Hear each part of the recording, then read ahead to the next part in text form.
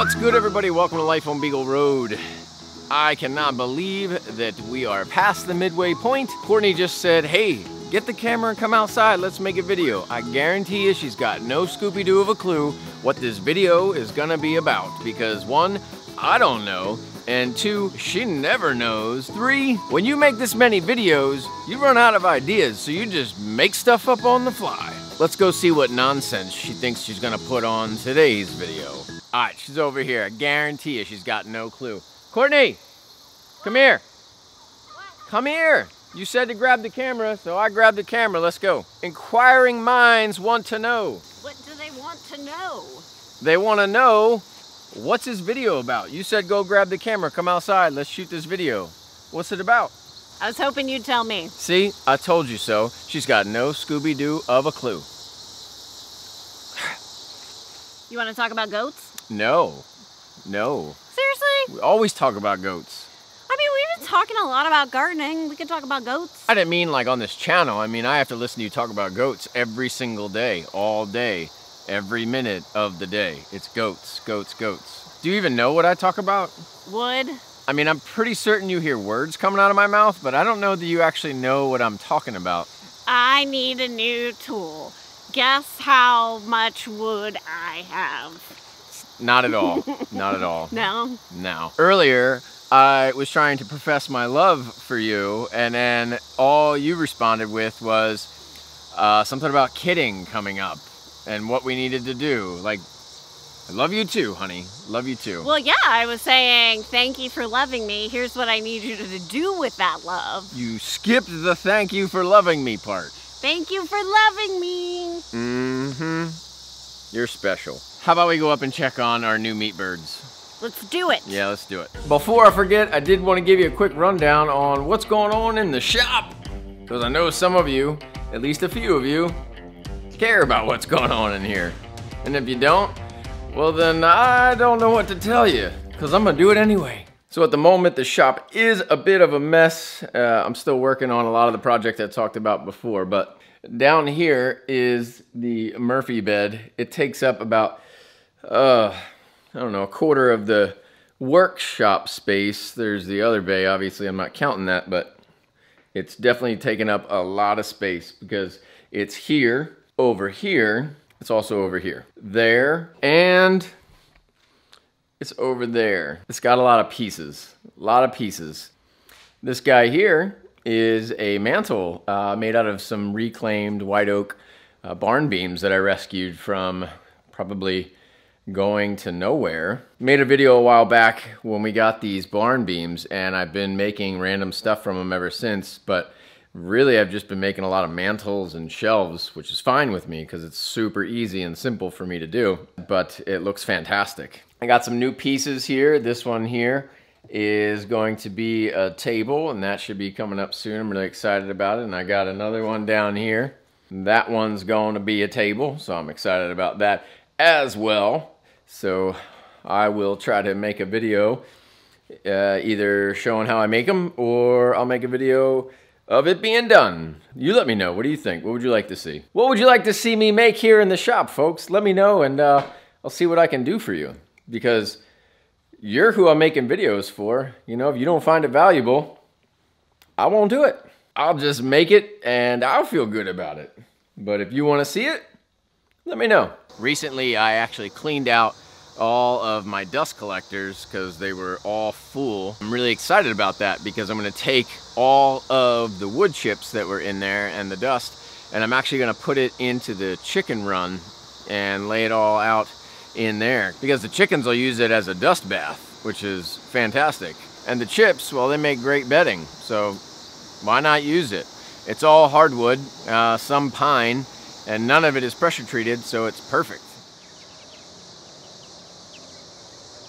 These Freedom Rangers are easily becoming my absolute favorite chicken to raise for meat. Yes, they take longer, but they eat a whole lot less feed. The amount of food that we would put in the trough in the morning for the Cornish cross is still there the second day. I just top it off each day. They're getting all of their food from the grass and from the bugs. So yeah, it takes longer. But I don't know that we're gonna spend any more money on these birds versus what we did on the Cornish. We probably even spent more on the Cornish at this point in weeks of raising. And they're so funny. Like, they run around like crazy and they act like real chickens, not like overweight, obese, Oompa Loompa birds that only know how to sun themselves after they've eaten 4,000 donuts. One of my favorite things about these birds is that they like to follow you places. So the Cornish crosses we would have to like scare back in at night. These guys want to follow me where I'm going. Like, I'm their food person, just like egg layers, you know? They follow me, watch where I'm going, and yeah, like, that's way better. They're not following me at all. I tried to get them. They're just running away from me. Let me show you how it's done. All right, fine.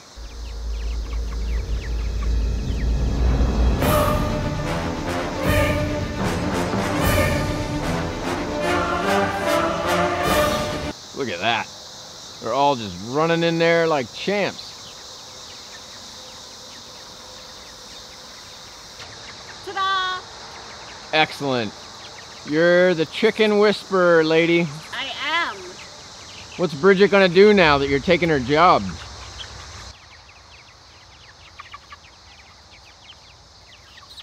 This one's my favorite. I call him Sunday Dinner. Is that because he's wearing his Sunday best? Yes. Look at that outfit. Ow, my toes. Ow, my toes. Moles? No, toes, my toes. No, I meant, was it because you have moles on your toes? Oh, no, I don't have moles on my toes. They just apparently think they're worms or something. Yeah, you got wormy feet? Wormy feet. Get her, get her, get her. Are you gonna put them away? Yeah, I might as well while we're here. Yeah, good idea. All right, birds. Follow the Pied Piper.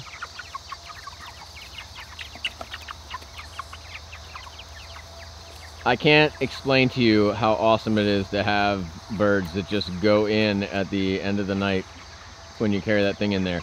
The Cornish cross just would not cooperate when it came to that. You've got like 4 that aren't working with you here. Yeah, they're gone.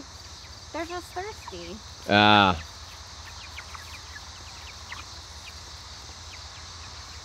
Come on, Chicky Boos. Come on. Come on, little buddy. You know where to go. One of the other nice things about these guys is that as they're growing out their feathers, they don't look so terrible. Like the Cornish cross, you know, they start growing out their white feathers and they pretty much have their regular skin showing all the way to the time of butcher. I mean, they get real feathery by the time you butcher them at the 8-week mark. But up to that point, they're still looking like they're a little barren in terms of feathers. But these guys, they already look like normal birds. They're growing at a normal rate, or a decent rate, I guess you could say. These guys are supposed to be ready in 11 weeks. At least that's what the website said for the farm we bought them from, which, by the way, is a local farm to us. It's in Lancaster County, which is kind of nice that we're getting our birds locally. That said, I don't really think they're going to be done in 11 weeks. What we'll do is we'll weigh them, get their feather weight, and see where they're at. We have feather weights of what our Cornish crosses were at, so we have an idea of what a finished bird would be, even if they were these kinds of birds, although these are the first time we're gonna do these. If I had to say it now before we've eaten the meat, I would say that we are gonna do these birds again. I'll let you know after we eat the meat, but I don't think I'm gonna really dislike the meat, but we'll see. What do you think, Courtney? Would you do these birds again, even though we haven't tasted the meat? Heck yeah. It is nicer too, because we use the fencing to have a bird that actually enjoys, you know, using a pasture versus just laying in the grass. Oh, you got 2 popping out over here. Oh, you got one more. Trap. You got one more. Yeah, you didn't set enough trap. It's you here talking. Usually it is. All go in I'm throwing them off. You're throwing them off. Chase that one around. You're looking like a failure. Chase that one around, please. You lied. Expectations. It's Let coming. go of them. It's coming around. No, he's not. He's standing in the back. Go chase him. I have the camera. I can't climb an electric fence. I'll shock myself, and then I'll ruin the camera. I think you should run around. I'll hold that door. Ah, there you go. Ingenuity at its best right there. Yeah. All right, there you go. All right, let's see. Let's see if it works. Come on. Get her done, Courtney. Get her done. Cha-ching. You did it. You can do it. Woohoo! You can did it. I can did it. All right. I'm so proud of you. Thanks. That's what I strive for in life. For you to be proud of me. That's what I strive for you to be proud. Or wait, for me to be proud of you. All right, you ready? You ready to do this? Well, here's my coffee cup from this morning. Of course it is. When I was cleaning out the garden the other day, folks, you don't even want to know what I found in there. It's not a wine glass. No, because all the wine glasses Are were in the garden beds. All right, folks, well, thank you all for tuning in, and we are still going strong with August, trying our best. We're hanging in there. We've only got 10 more to go. 11. 11 more to go. 11 more daily videos, and we'll keep them coming. So if you've been watching since the first one, thank you very much. And if you're just getting caught up, well, get caught up, folks, because we've been having a good time without you. See y'all tomorrow. Bye.